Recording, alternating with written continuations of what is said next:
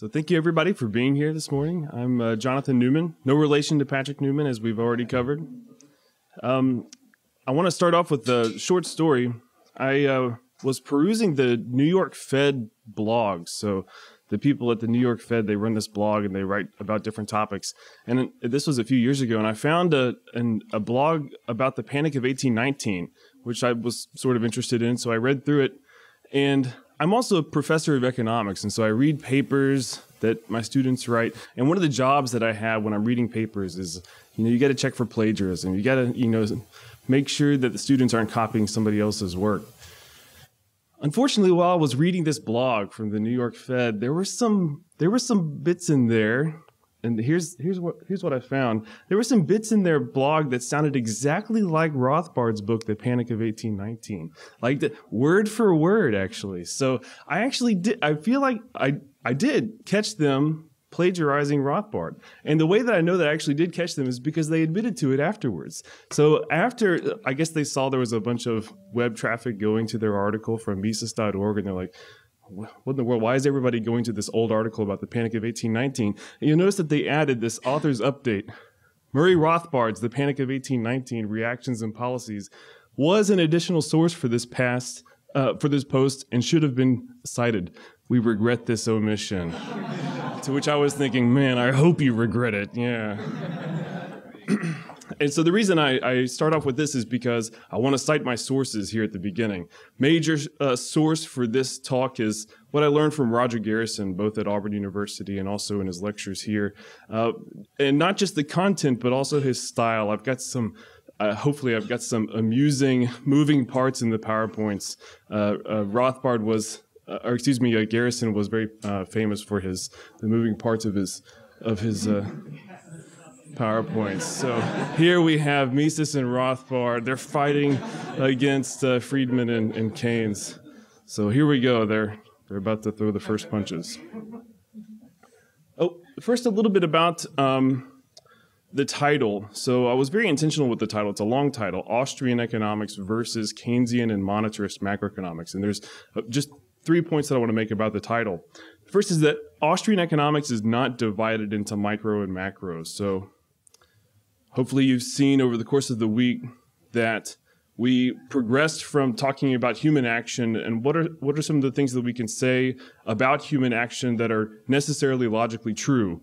What can we derive? What are the implications of the fact that we make choices? So which is a sort of a micro focus. We look at one individual making a choice and we tease out what sort of things apply to all humans making any sort of choice. And then we develop into a theory of prices, a theory of money, a theory of interest. And so we can talk about how credit markets work.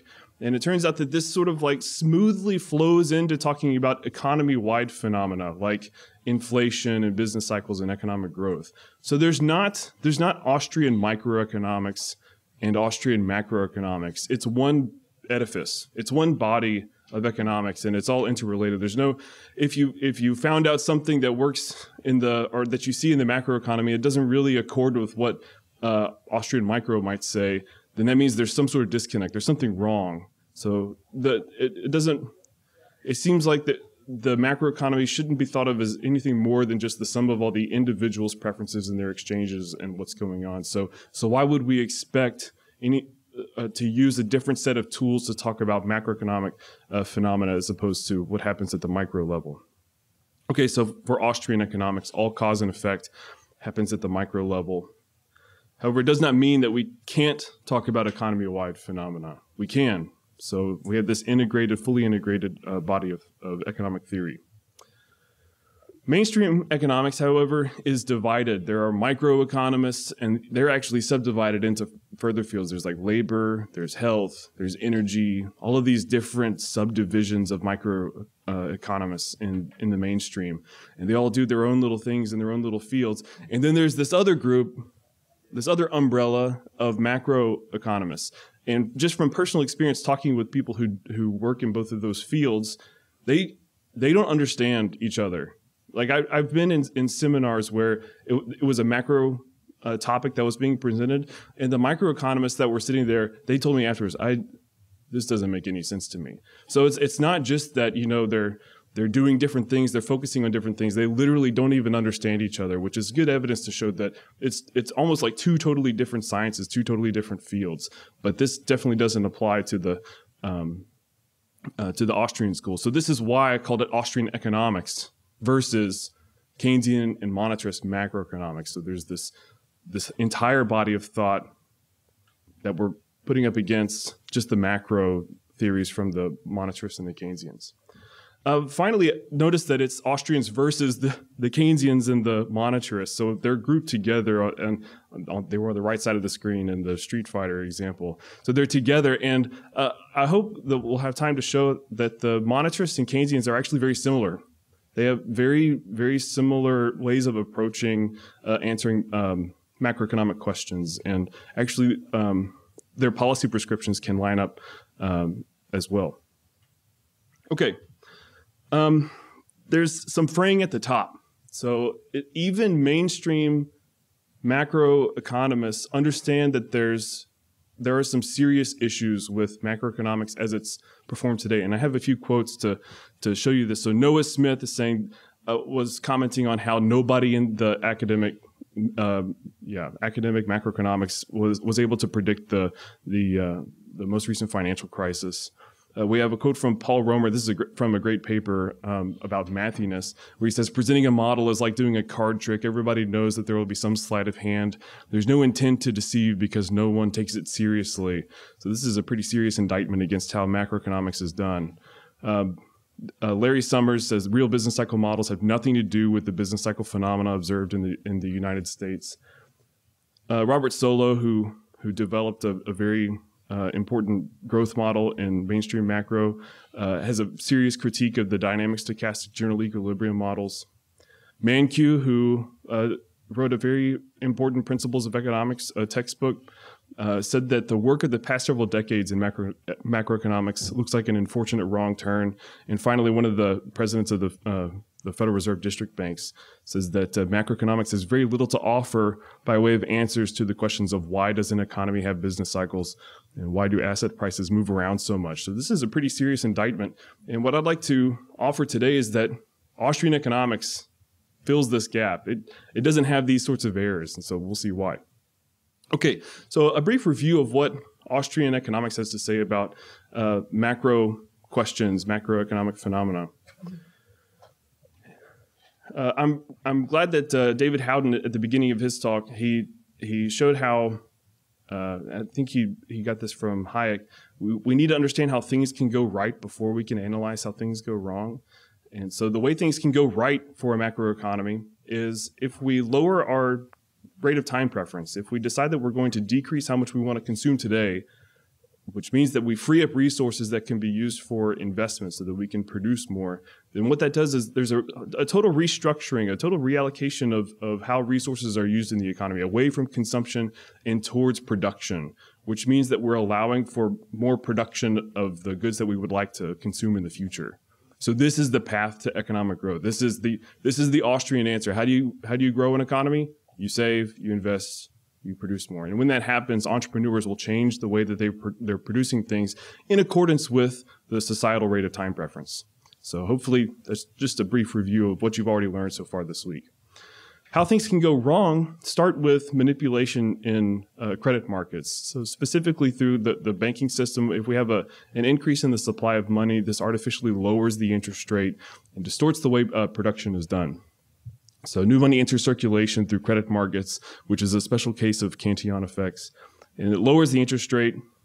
Entrepreneurs bid for factors of production and begin to implement new, longer lines of production, just as if there were increased savings. Incomes increase, which lead consumers to consume more and bid up the prices of consumer goods. Real investment, however, has not increased. So the entrepreneurs will find an increasing scarcity of the capital goods required to complete their projects, which leads to an increase in the cost of production beyond what they anticipated, and so they abandon those projects. So this is just a very short description of the Austrian boom-bust cycle, and it has a very specific, very certain beginning. So we know exactly what causes it, and we can trace through the pattern of what will happen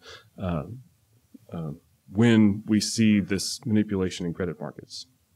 Okay, so now let's do an overview of Keynesian macroeconomics. And we'll talk about I'll do Austrians versus Keynesians, and then I'll do Austrians versus monetarists. And then at the end, I have a slide about how the monetarists and Keynesians are the same. So Keynesian macro is based on the circular flow model. So this is sort of the base. This is the foundation of Keynesian macroeconomics, whereas the base or foundation for Austrian macroeconomics are talking about economy-wide things would be looking at the structure of production. So Keynes decided to look at the economy as if it's a circular flow. We have the households and individuals who own the factors of production, own the firms, and also consume the output from the firms. They're on the right-hand side. And they purchase goods and services from the firms in this top market. There's the market for goods and services at the top. And then firms produce that output by using the factors of production that they get from the households and individuals in the bottom market. So they purchase those factors of production in the bottom part.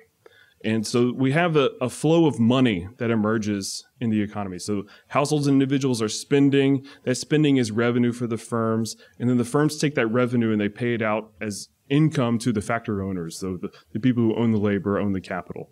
And anything that's different, it goes to entrepreneurship or entrepreneurs. So entrepreneurship is viewed as a factor of production in this model, which is very different from the way Austrians would treat entrepreneurship.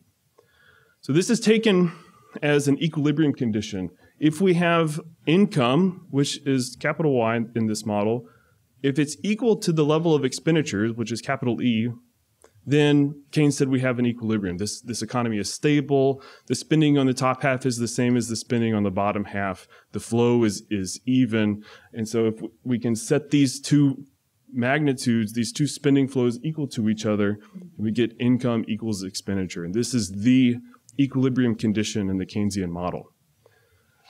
Expenditures are disaggregated a bit into consumption spending, investment spending, and government spending, and also net exports. But just for our purposes today, I'm just going to assume a closed economy. So consumption spending is C, investment spending is I, and government spending is G. The first graphical model of using this equation was called the Keynesian cross, or the income and expenditure model. So you take those three components of expenditure and you stack them on top of each other. And that gives you the total level of expenditure in the economy. So you have consumption spending, and then you add investment spending, and then you add government spending. And that gives you the total level of expenditure. Notice that there's this diagonal line coming out of the origin. That's the equilibrium condition line. That's the line where all levels of income equal the levels of expenditure. And so if our economy is on that line, it means that we're in macroeconomic equilibrium from the Keynesian perspective. Okay, so you'll notice that only one of the components of the expenditure has a slope, and that's the consumption function there at the bottom. The consumption function is the only one that has a slope, and it's totally dependent on income. So you add the intercept is autonomous consumption, and you have income multiplied by what's called the marginal propensity to consume, which turns out to be the only variable that goes into determining the Keynesian spending multipliers, which you've heard a lot about, I'm sure. And then you stack on investment spending, which isn't dependent on income, importantly, and government spending, which also is not dependent on income. Notice the slope of that investment spending line and the government spending line is totally dependent on the consumption function. So you just sort of stack it on top. In my classes, I like to refer to it as a stack of pancakes. You've got a stack of consumption pancakes, a stack of investment spending pancakes, and a stack of terrible tasting government spending pancakes.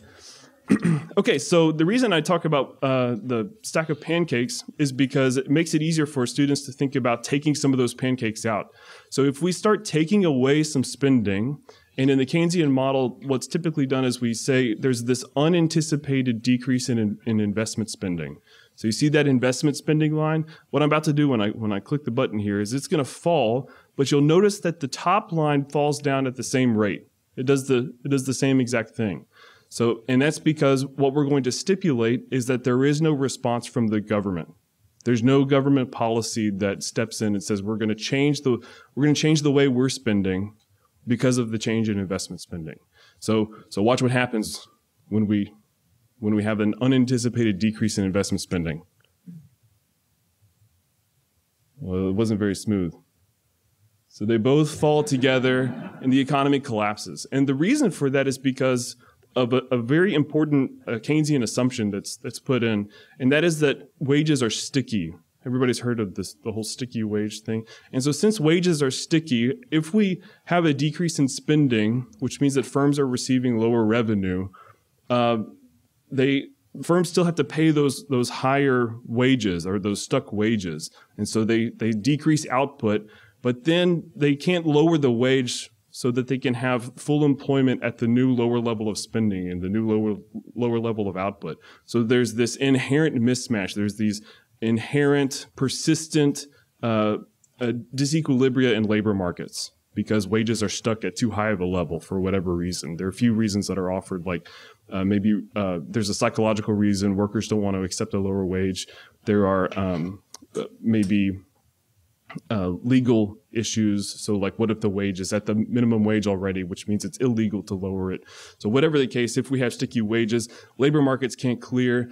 And so the economy just spirals down into depression. So like there's this initial decrease in investment spending that causes the whole economy to collapse.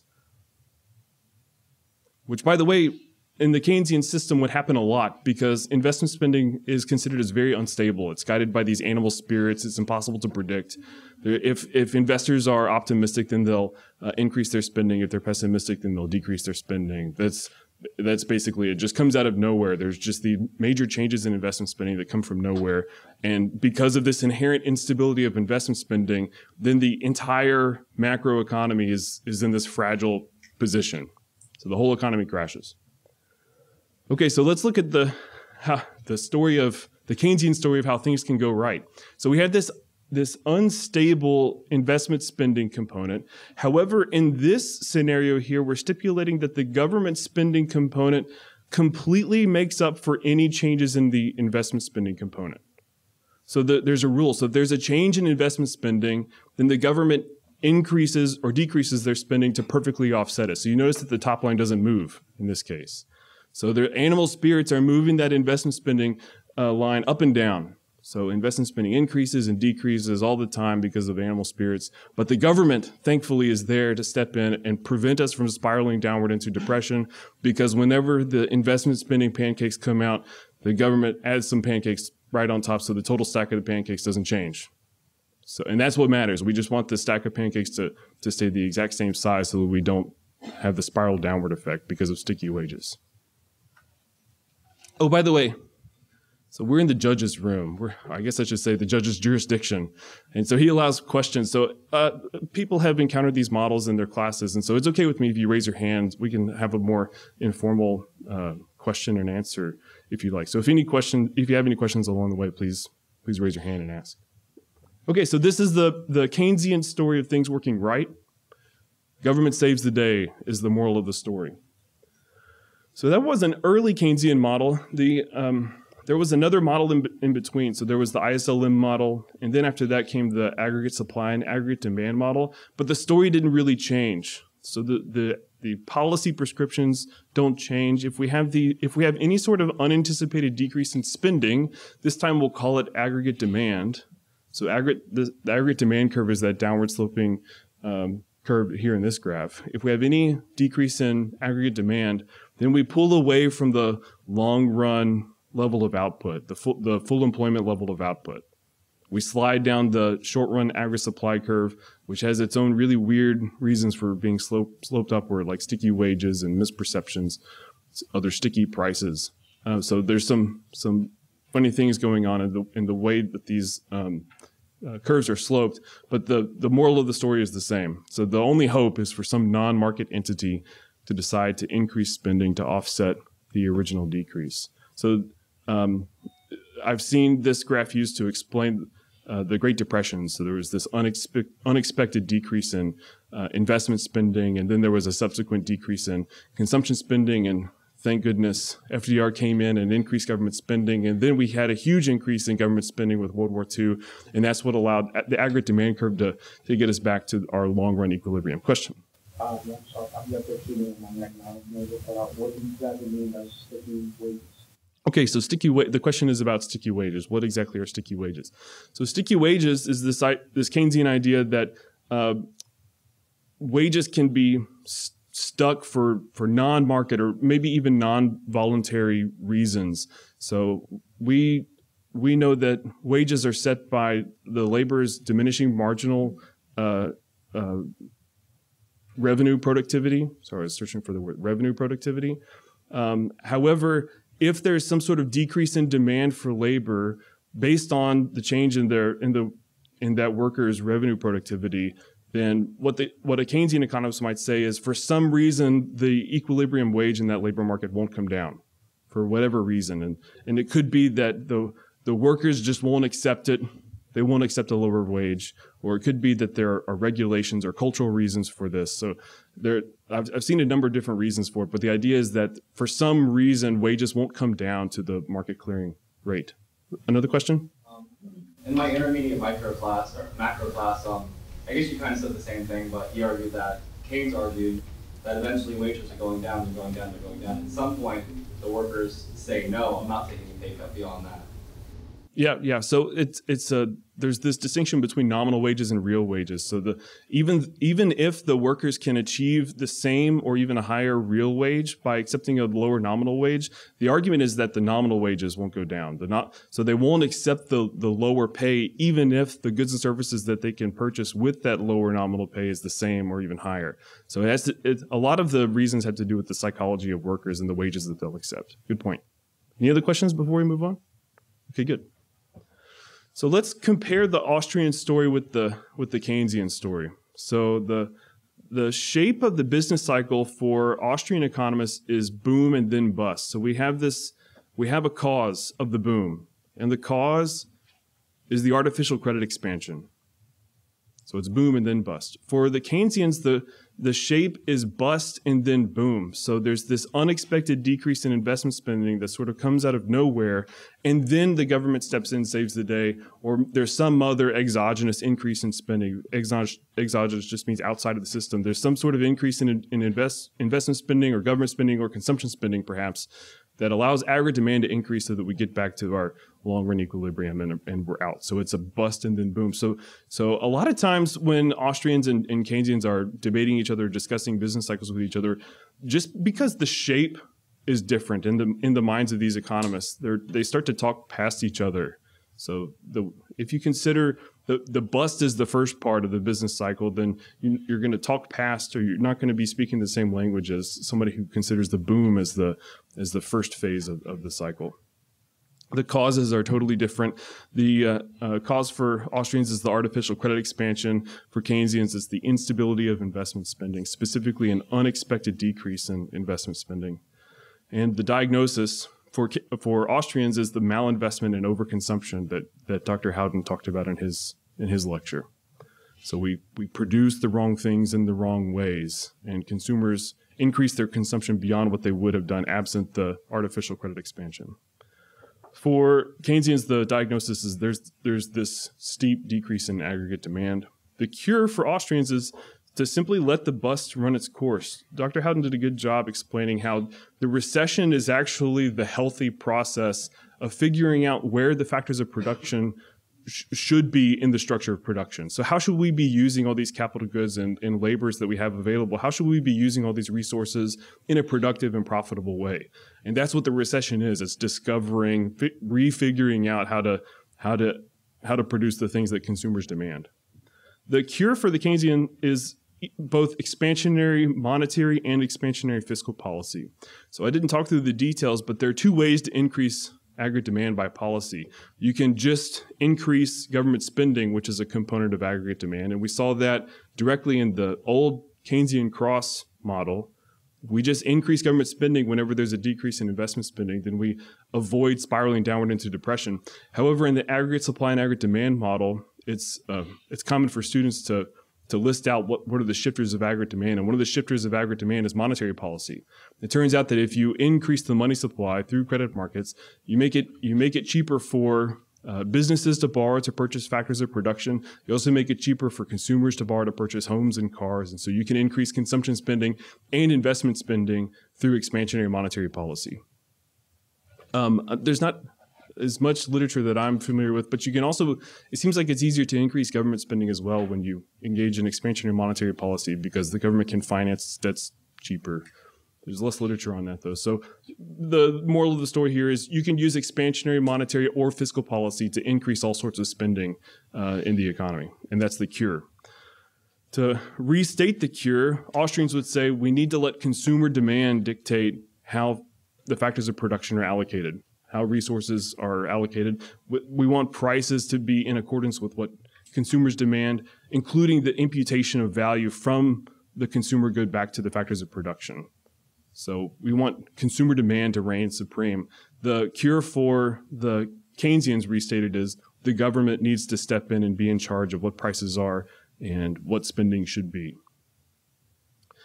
This is a very critical point in my lecture. The prevention for Austrians is don't let there be an artificial credit expansion. Basically, leave money production out of the whims of bureaucrats. Don't let money production belong to somebody who can just increase it or decrease it, especially if the increases come through credit markets. The prevention for Keynesians is let the government have complete control in these sorts of cases. So if we need the government to have the ability to increase and decrease spending, increase and decrease the money supply, in the case we have this all of a sudden decrease in aggregate demand. All right, so the reason I said this is a critical point is because you'll notice that the prevention for the Austrians is the cure for the Keynesians. So the Keynesians say we need to use expansionary monetary policy to fix the recessions. Austrians say no, that's what caused the problem in the first place. That's how you prevent future booms and busts. That's how you prevent the business cycle. So there's a very extreme divergence of views in terms of the view on expansionary monetary policy. Okay, I'm about to move on to monetarism. Any questions about the differences between Austrian school and Keynesians? Yes? So the cures are not contradictory, but what would you say somebody came and said, well, sure, there can be an Austrian boom bust, but then there could be a secondary depression explained by falling aggregate demand? Yeah, there's a great paper by Dr. Salerno that explains the secondary depression in the Austrian boom bust cycle story. The paper is Austrian business, a reformulation of Austrian business cycle theory. Am I getting that right? And so I recommend that you read that paper that explains that secondary depression. Yeah, it's a very good paper. Any other questions? Okay, so monetarism is not very complicated, really. It's really just one equation. They sort of hang their hat on this quantity theory of money. So we can explain almost all, maybe all macroeconomic phenomena just by looking at the quantity theory of money, also called the equation of exchange. Okay, so let's review the elements here. So we have the money supply is M. Skip over V for a second. P is the price level, which I talked about in my previous lecture. If you weren't there, there's no such thing as the price level. We'll talk about that later. And then Q is output. Sometimes it's T for the total volume of transactions or lowercase y for real output. I prefer just Q. This is how Roger Garrison taught me, and by golly, I'm going to follow Roger Garrison. So MV equals PQ. All right, so the reason I saved V for last is because it's actually defined by the other elements in this equation. So V is called the velocity of money, or the velocity of circulation of the money supply, the turnover rate of the money supply, or how many times the average dollar is spent in the economy, which you get by taking the total level of expenditure, which is prices times the quantity, P times Q, and you divide it by the money supply. So V is literally, it's like super endogenous. It's defined by the other variables in the system. And Rothbard in Man, Economy, and State has a very good section talking about how absurd it is to have a variable in this equation that's only there because you need it to make the two sides equal each other. And the reason this is important is because there's no such thing as the velocity of money in purely logically derived economic theory. So the velocity of money doesn't enter into anybody's choice There's no, like when I'm going out to the grocery store to purchase, the elements to make a burrito, perhaps, I'm not considering, what is the velocity of money today? Or I'm also not considering what is the general level of prices. I'm making my own individual choices based on my value of the cash that I have, my cash balance, and also the goods that I would use to construct the burrito. Okay, so the velocity of money is a strange figure here, and it's defined as total level of expenditure, P times Q, divided by M, the money supply. So if you have $100 in a very small economy, $100 worth of spending, and only $20 exists in this economy, so the true money supply, the money supply for this economy is $20, it would take spending that $20 on average 5 times to achieve the total level of spending. So that's a good way to think about what the velocity of money is. Okay, so how do we think about this equation? So it depends on who's writing, which monetarist you're reading. Friedman, probably the father of monetarism, assumed that the velocity of money is relatively constant, doesn't change much from year to year. And over the time span that he was looking at it, there's been some debate over whether or not he fudged the numbers or he smoothed it out too much. But in his book, A Monetary History of the United States, over the time period that he was looking at, it was relatively stable. Now, outside that time period, it's been shown that there have been some pretty big changes in the velocity of money. But for Friedman's use of this equation, he assumed that velocity stays constant. And as a policy goal, we're going to try to stabilize prices. So the policy goal of Keynesians was to maximize employment, and we want to maintain that full employment level of income. The policy goal for monetarists is to keep prices stable. And the idea here is that if we keep prices stable, that makes it easier for consumers and businesses to make decisions about the present and the future. If they can more confidently, with less uncertainty, make those decisions because of a stable price level, prices aren't changing too much, then we'll have consistent economic growth, which would look like this. So we'll have, steady increases in Q, steady increases in output, which means for this equation to balance out, you have to have the same increases in M at the same time. So simultaneous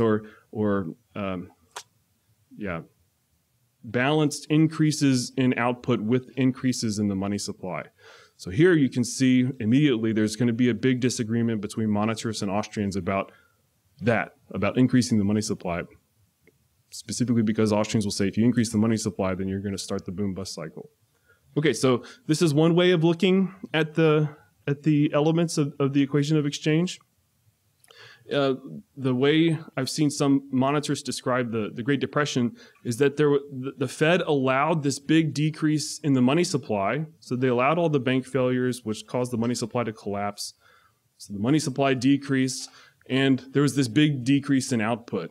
And actually it was so big, and because of the price level, the money supply was falling, prices also fell and the velocity fell. So we had this decreases all around. So the Great Depression was just money supply was falling, velocity of money was falling as they're more reluctant to spend money, so the velocity of money decreases, prices also fall, and output obviously fell by about a third.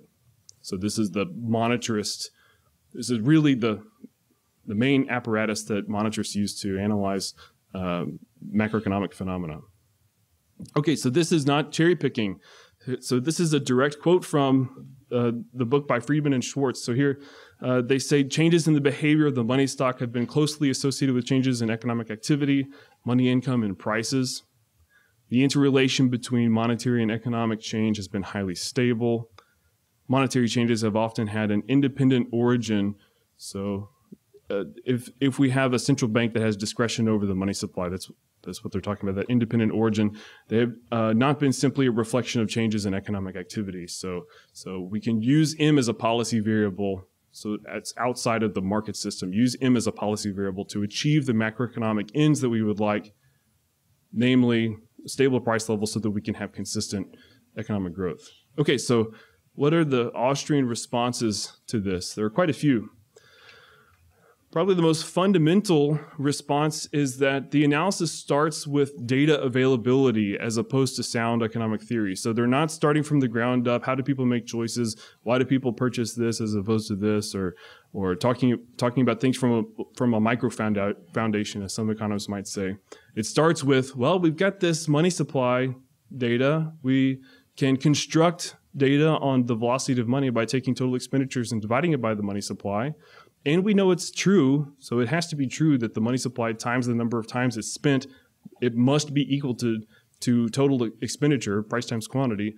So we have this data, so let's use this as our main apparatus of considering changes in the macroeconomy. As opposed to the Austrian method, which was we start with human action, you get diminishing marginal utility, you get law of demand, law of supply, and onwards and upwards until you construct this massive business cycle theory or critique of socialism, for example. Another criticism is that, well, this really isn't a criticism, it's just a statement, MV equals PQ is a tautology. There's really no argument over the truthfulness of this. So even if you consider P an array of prices or a vector of prices, you can still multiply it by the vector, the horizontal vector of all of the different goods that are produced in the economy. So you can still calculate total spending on the right-hand side, and that must equal, there's no argument over this, the money supply times the velocity, if the velocity is defined as whatever number it takes to get these two sides to equal each other. So there's no argument over the truthfulness of this equation. The argument is over the cause and effect. And if you just look at an equation, the cause and effect isn't clear. In fact, if you notice the two examples that I went through, one time I started with an increase in output and said, well, what that implies is that we need to have a monetary policy like this. And in the other example, I said, well, suppose we allow the money supply to collapse, what's going to happen to the other variables in the system? So there's this big question over which variable causes what? Which one is endogenous? Which one is exogenous? What direction is the cause and effect here? And it's not clear just from the equation where that is, as opposed to the Austrian apparatus, the Austrian theory where cause and effect is at every step along the way. Here's a nice quote from Mises. He says it's essentially nothing, he's talking about the equation of exchange, it's essentially nothing but a mathematical expression of the untenable doctrine that there is proportionality in the movements of the quantity of money and of prices. So this is not just a critique of the equation of exchange, but also of thinking about changes in the money supply having a proportionate or even effect on the general level of prices. So Mises did a total smackdown of this, of thinking about that relationship as a mechanical one. So if we increase the money supply, there's going to be this sort of effect in general on the price level, and thinking about all prices changing in one direction versus another direction. Mises just totally smashed it. So it turns out that there's no way to do that. Even in the Angel-Gabriel model, there's no way to say for sure that all prices are going to rise evenly or decrease evenly if there's some sort of change in the money supply. Austrians would also say there's no such thing as the price level. So as a number, so we can't just plug in one number in this equation. There's no such thing as the price level.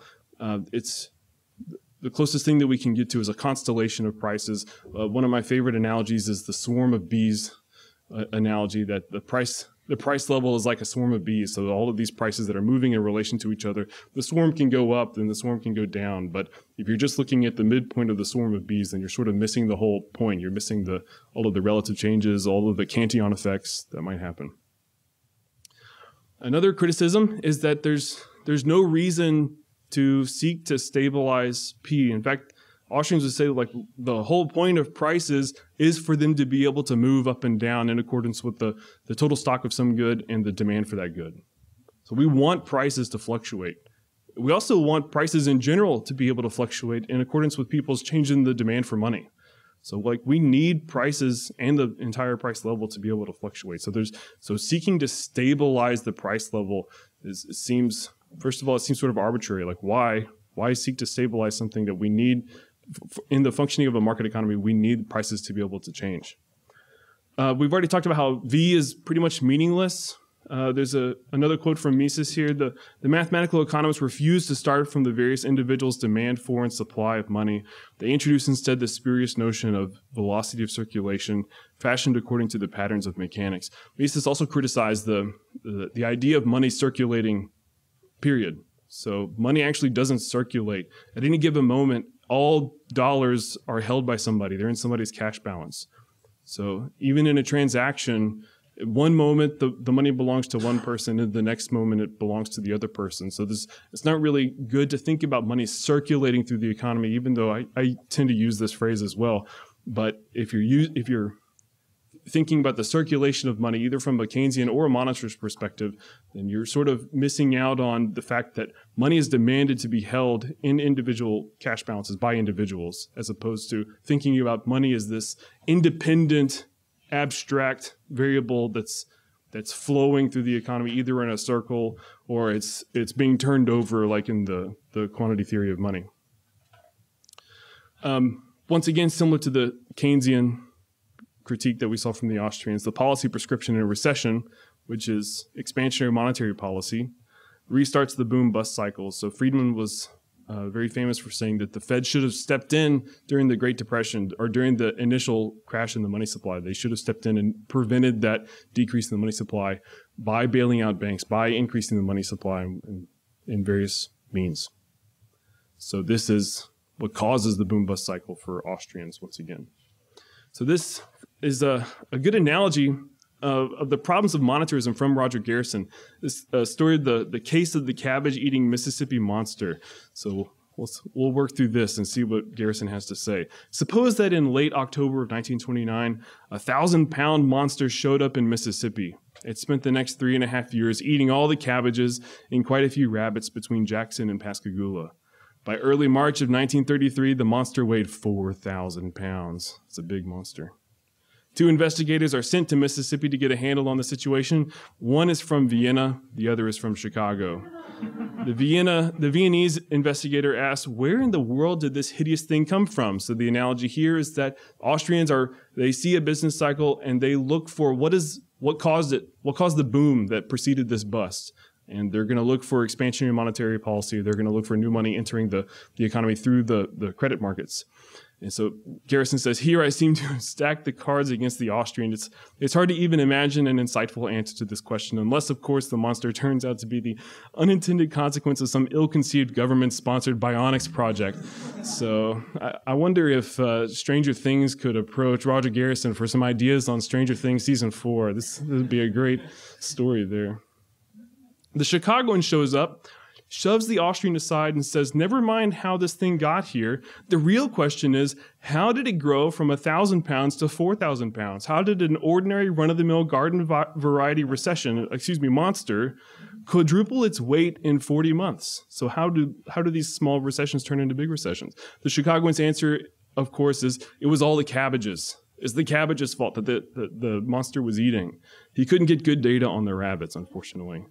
The correlation between cabbage consumption and weight gain leaves no doubt about the issue. So this is a fun story to show how monetarists look at recessions and business cycles compared to how Austrians look at business cycles. So Austrians show up, ask where did the monster come from? Where did the bust come from? And they're going to look at the boom. Chicagoans, when they're looking at changes in the variables after the fact, when they're looking at changes in the money supply, changes in price, changes in output, once there is a bust, then they can talk about this all they want to, but they're still not asking the right question, which is, where did the bust come from in the first place?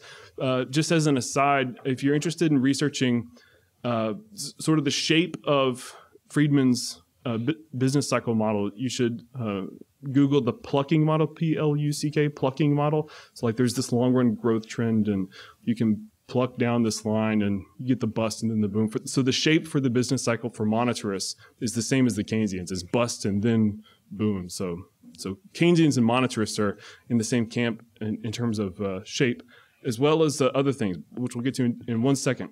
Milton Friedman died before the financial crisis, but he lived long enough to have the opportunity to see what was happening while the housing bubble was being inflated.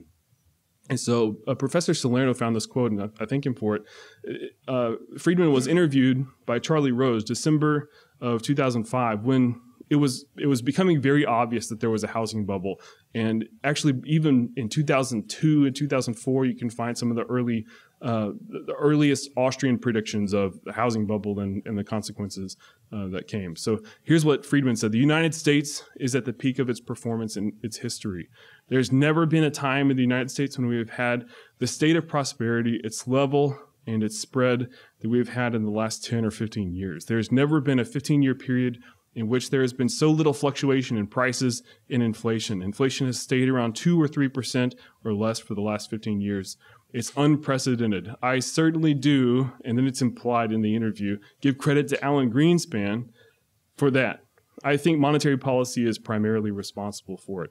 So Friedman totally missed. I know it seems unfair because he's dead now, but I mean, if we can show monetarists didn't predict this, not just Friedman, but other monetarists didn't predict this, but Austrians did, it seems like we should, take a good look at the perspective in which they were predicting what happened. Okay, so I said at the very end we would talk about the similarities between monetarism and Keynesianism, and here they are.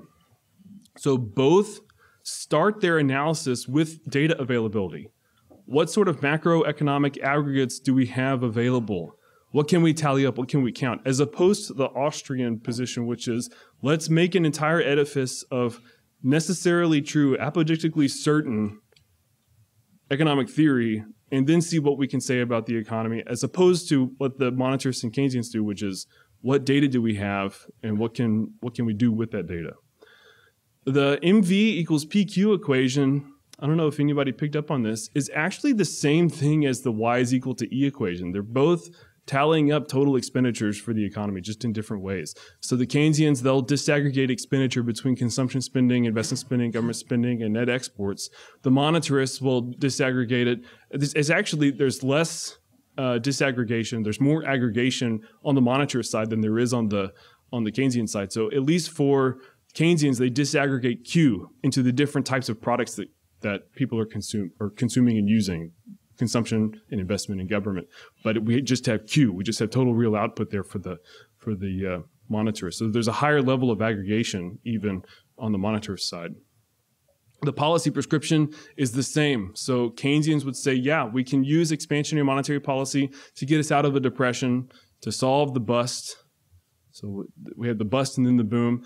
Keynesians would add, yeah, we can also use fiscal policy. Monetarists are generally distrustful of using fiscal policy and using that part of government to fix the problem, but they're A-okay with using monetary policy just like the Keynesians are. So there's total alignment in terms of the policy prescription from both monetarists and Keynesians.